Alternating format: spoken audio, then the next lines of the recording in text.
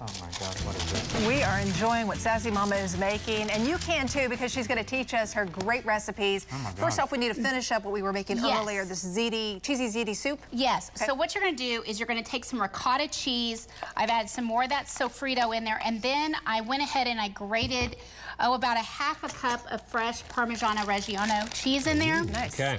And then what I'm gonna add is I'm gonna add about a cup of mozzarella. Stir that together, and so when your soup is done, you will just ladle it out, and then I add a scoop of this in it, and it kind of melts inside your soup. So it's almost like my lasagna soup, but it's kind of like a cheesy rigatoni soup. Yeah, that sounds And amazing. kids love it, everybody loves it, and you can double and triple this recipe and feed a lot of your family members. And just real quick, because if you cook it in the slow cooker, when do you add the pasta, the cooked pasta? The last hour. Do you cook it ahead of time or no? Nope. Okay. If you cook it ahead of time, you can just add it in and let it cook there for 30 minutes. You don't even have to let it cook for an hour because it's pre-cooked. You're just rewarming it. Perfect. So now what I'm going to do is, then you've got to do garlic knots. Of course. So I just go and I buy pizza dough at the grocery store, and I cut it in half, and then I'm going to cut it in half again, and I'm going to make 12 basically As pieces. you do that, the recipe on the screen says homestyle biscuits, 2 cans. Do you want to do that, or do you want to do the Well, pizza? let me show you. Okay. You can also, that's why I brought think this out that's here. what I would do. You can do biscuits. Okay.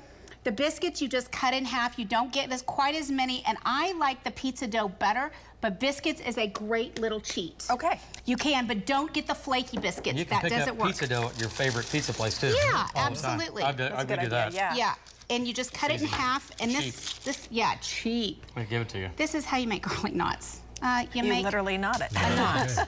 Preheat your oven to 375 degrees. You just make knots. Let me have one of those.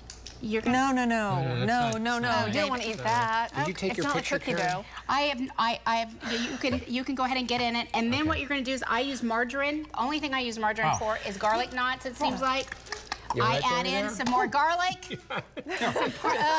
No, I'm good. No, I'm good. Seriously, David. Come on, Good for the rest of my life. I'm on going to like do having a beer together. Okay, Go so what do ahead. we do with the margarine? Yes, and the margarine I just pour all over the top and then Thank you, cover it Karen. again. It is so yummy. I like it better raw. I'm just gonna say. Oh, this is so good. I'm kidding. Really good. Those They're are really so good. yummy. They are good. And biscuits work great, and so does pizza dough.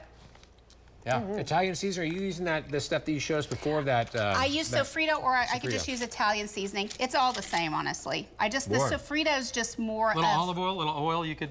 Oh, do a little. honey, I do butter or Anything. margarine all over Oh, that. look at that. Marinara, we dip in here. We Really? dip Yeah. in. That's You what can we dip need. this in Yeah. marinara. This is the perfect food, That's too, good. for cold weather. Yeah. Imagine cold, this would be perfect This to is- hunker down This is in. a 7-degree high.